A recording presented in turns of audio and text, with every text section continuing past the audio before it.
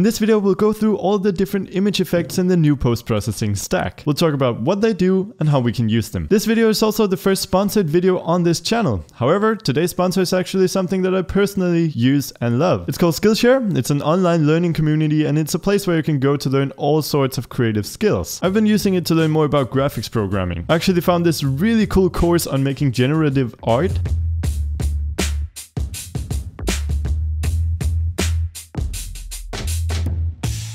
It's really in-depth and the author is a super funny guy. So a lot of you guys have been asking me to do procedurally generated stuff. Well, go check that out. Skillshare has over 15,000 classes for you to choose from. And there's especially a lot of cool design stuff like illustrated tips and app design using Sketch 3. Premium membership begins around $10 a month for unlimited access, but I have a link for you in the description where you can get 2 months for free. I like free stuff too. Alright, enough about Skillshare. Let's get into it. So first off, we want to import the post-processing stack. I imagine this will be integrated into the editor very soon, but for now we'll just go Window, Asset Store. Let's search for post-processing and let's select the post-processing stack. I'll also have a link to this in the description. Let's now hit import. When this window pops up, we'll hit import again. And you should now see that a folder called post-processing has appeared in your project panel. Now in order to get this working inside of our game, we have to select our main camera. We're going to add a new component and the component we want to add is the post-processing behavior. We need this on every camera that we want to apply post-processing effects to. And this takes in a post-processing profile. A profile is basically just a data object where we can adjust our effects. So we'll go into the project panel, right click, create, and we'll select post-processing profile. I'm just going to call this one CC for color correction. And you can see that when we select this object, we have all of these different effects available to us. Remember to also select the camera and drag in the profile you just created. So now we're actually ready to apply effects. However, there are a few settings on our camera that I recommend you set if you want to get the most quality out of your game. The first one is the rendering path. We can change this from forward to deferred. This will give us a lot more lighting fidelity, but it is also harder on the hardware and not supported on some platforms. Whenever we select deferred here, we also have to disable multi-sample anti-aliasing. We'll have a look at anti-aliasing in just a second. On top of this, we'll also go under Edit, Project Settings, Quality, and in here make sure to disable anti-aliasing. We'll add this through an image effect in just a second. And finally, we can go to our camera and select Allow HDR. HDR stands for High Dynamic Range and is a way of packing more color data into your image. This gives us greater control over the look of the scene when we start applying image effects and helps us avoid clipping where you lose color information in very bright or dark spots. Now that all of our camera settings are correct, we can go to a CC object and start messing around with the image effects. Let's begin at the very top here with anti-aliasing. Anti-aliasing is the process of reducing jagged edges. It adds interpolation to try and smooth out stair-step-like lines. Let's enable it and you can see immediately what this does to our edges. It really helps smooth them out. Now in here we actually have the ability to choose between two methods. The fast approximate or the temporal. Fast approximate is faster, but a bit lower quality. And temporal is of course the opposite, higher quality, but also more expensive. I find that I very rarely use the temporal anti-aliasing, but it is here and offers a lot more settings. However, in Unity 5.6 I have found that it sometimes causes some weird behavior. Normally you just have to kind of enable it, re-enable it, maybe change some settings until it draws right. For now, I'll be sticking to the fast approximate. And in here you also have the ability to choose between quality and performance. So next is ambient occlusion. Ambient occlusion darkens areas where two surfaces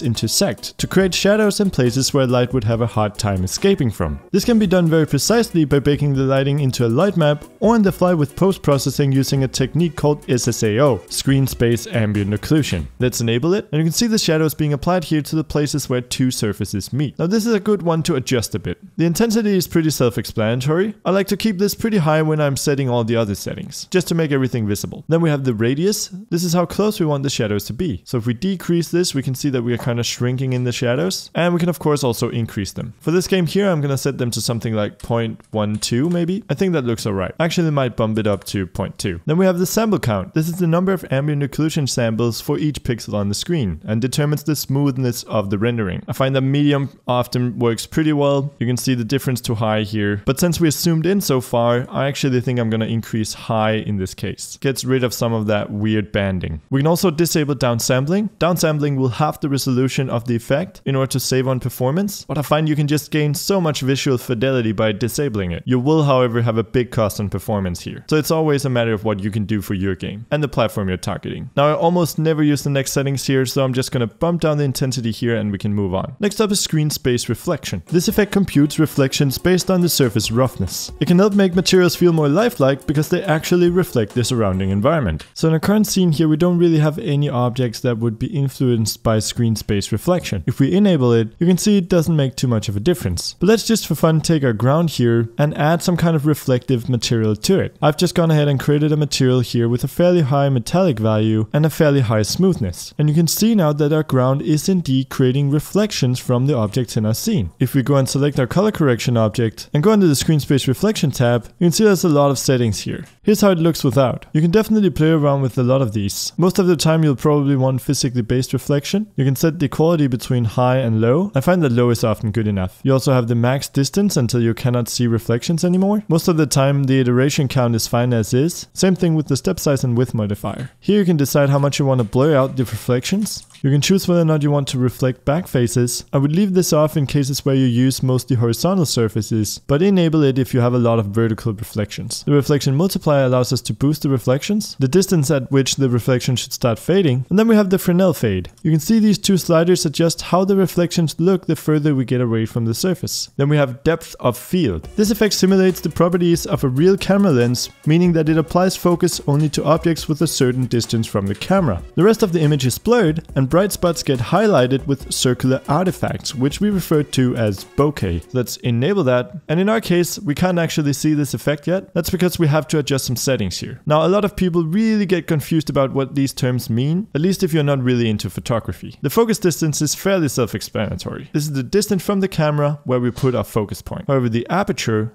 and focal length are a bit more technical. Our focal length in camera terms represents the distance between our lens and the film. A greater focal length means more blurring. This is also why you get more blur when you zoom in with the camera than when zoomed out. So if we go ahead and bump this up to something like 70, we can't actually see too much blurring yet. That's because there's another value that has effect on how much we blur. That's the aperture, or often referred to as f-stop. This is effectively how much we open our lens in order to let light in. The lower the value, the wider we open the lens. And the wider we open the lens, the more blur we get. So if we just decrease this, we can see that we should start blurring things in our scene. Of course, we don't want to go overboard with this, but we can easily put it at around, say, 1. We can then take our focus distance and decrease it to place it around our barrel and wheels. So I think that looks pretty decent if we want this kind of macro shot. We could also go ahead and increase the f-stop if we want to see more of the background, or decrease the focal length. I think these settings look pretty fine for now. Then we have motion blur. Motion blur, well, blurs motion. In real life, a camera takes in light over small periods of time. If the camera moves during these periods, the image gets stretched out, creating motion blur. I think it's pretty much a must-have effect for fast-moving games. So to test out our motion blur, I've gone ahead and added an FPS controller to our scene. This way we can move around and see the motion blur in action. If we then enable motion blur under our color correction, it should actually already be working just fine. If I go ahead and hit play, we can see that when I move around, the image indeed gets blurred. And it makes everything look much smoother, especially if you turn it off in comparison. The two main sliders to worry about here is the shutter angle and the sample count. The higher the shutter angle, the more the motion blur. I'm just gonna put this to something like 300. The higher the sample count, the more smooth the motion blur gets. This will also have an impact on performance, so I think leaving it at 10 is fine for most cases. You can also use the multiple frame blending. This is mostly used for artistic purposes if you want to get the drunk effect. Let me go and turn it up to 1 here so you can see what that looks like. We also have eye adaptation. This effect adjusts the exposure of the image as the game is running, creating the illusion of an eye adjusting itself to a lighting environment. At the time of making this video, the eye adaptation documentation is pretty sparse, and I don't want to just assume what the different parameters mean. For me, it's worked fine so far without having to tweak anything. I'll have a link to the documentation in the description as well. Now we have an effect that can really help make your game pop, which is also why it's so overused. It's called bloom. Bloom makes light from a bright source bleed into surrounding objects. In other words, it allows us to add glow to bright spots. Let's enable it, and you can see immediately that it really helps bring our fire to life. The effect gives us a few settings. The first one is the intensity, and this is just the brightness on the stuff that we want to bloom. I think a value of 0.5 is pretty okay here. Then we have the threshold. This defines how bright a pixel should be in order to be registered by the effect. So if we set this to a very low number, you can see that we bloom pretty much the entire scene. And if we increase it, only the bright brightest of bright spots will get bloomed. I think in our case, a value of around 1.4 is going to be quite alright. The soften is how it blends from things under the threshold to things over the threshold. You can see what that does here. I normally just leave that at 0.5. We then have the radius. This is how much we want to go ahead and blur the lighting from the original pixels. Kind of the size of the effect. Be careful not to overdo this one. Sometimes when you have a moving camera, you can get some really weird flickering. If you check the anti-flicker, it will help prevent that. Finally, you can also apply a dirt texture on top of the camera. The post-processing stack comes with a few ones that you can try out. I normally don't use these too much. The next one is really important. It's color grading. Color grading is without a doubt the largest of the effects because it allows us to control the overall look of our image in terms of exposure, color, and contrast. Let's check it.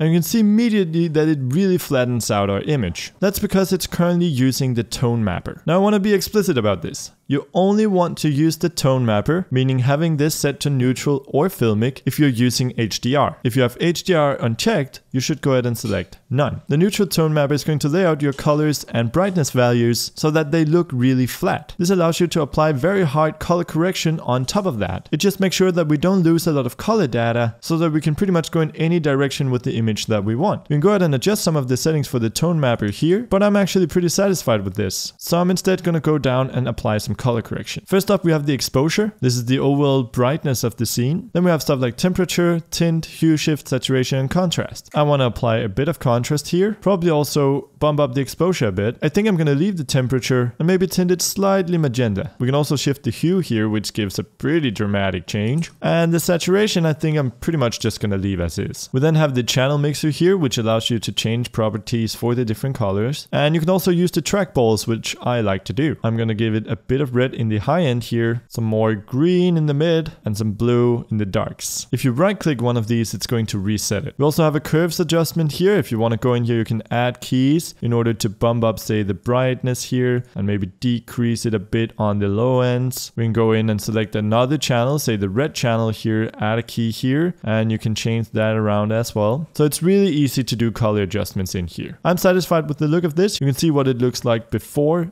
and after. Instead of doing the color grading in the engine itself, you can also use the user LUT. LUT stands for lookup texture. It's an optimized way of performing color grading because you grade your image beforehand in another program, such as Photoshop, and then export the color data into a LUT that is then read by Unity. If that's something you want to use, you put in the texture here, and you can also adjust the blending factor here. But we'll just be using the built-in color grading. Then we have some of the more niche artistic effects. The first one is chromatic aberration. This filter simulates chromatic distortions at the edges of the screen. Chromatic aberration is often seen in lower quality camera lenses. If we enable this and bump up the intensity, we can immediately see the effects. I actually think it's pretty cool to have in here, but this is way too much. Let's leave it at around 0.15. You can also set a spectral texture, which is going to shift the hue of the chromatic aberration. By default, it generates one for you, but there are also some available under textures, spectral LUTs, and we can just try out one of the other ones here, say the blue-red. We bump up the intensity now, you can see that looks a bit different. I actually like this one even better. We then have grain. This effect simply adds a layer of grain to simulate filmic noise. Let's enable that. I don't think this particularly suits our scene here, but we have an intensity slider, we have the size of the grains, and how much they should be affected by the luminance of our scene. You can also choose whether or not you want them to have color. I'm just going to disable this for our scene. Then we have vignette. A vignette can be used to darken the edges and corners of an image. This is often visible when lenses are zoomed in and can be used to great dramatic effect. If we enable this, we can see that by default the effect is pretty strong. I definitely like this for our scene because it helps draw attention to whatever is in the center, but I think we should decrease it a little bit. We can adjust stuff like the center point, the color of the vignette, the smoothness, the roundness, which is easier to see if we go ahead and bump up the intensity. And you can choose whether or not you want this to be rounded. That means should it be completely circular or should it be kind of adjusted to fit the aspect ratio of our screen. You can see that on and off here. You can also change the mode from classic to masked, and this allows you to input your own black and white texture to use as the vignette. This can be cool if you want to do stuff like dirt or blood on your screen. But I'm just going to go with classic, and I want to bump down the smoothness a tiny bit, but also increase the intensity. So I like that a lot. Finally, we have dithering. Dithering is the process of reducing banding in gradient areas by introducing some controlled noise to the image. We won't be using this effect here, but here's an example of an image with and without dithering. So that concludes all of the different image effects that you can apply to your game. If we go ahead and hit play now, we can see the effects of these as the game is running. And if we select our main camera, we can see what it looks like with and without. So really a huge bump up in quality just by adjusting a few knots. That's pretty much it for this video. I hope you enjoyed it. If you did, make sure to subscribe so you don't miss your future video. Also, to those of you interested in Skillshare, click the link in the description. I found it to be a good resource for game developers as well. In fact, I recently saw a course on logo design for video games, so that's pretty cool. And if you want to become a teacher on Skillshare, you can do so as well. Simply make an account and sign up to become a teacher. So I hope you guys will check out Skillshare. Also, I really want to hear what you guys think about the format of this video. After all, it is the first sponsored one on the channel. So let me know if there's anything I can do to improve. Other than that, thanks for watching, and I will see you in the next video.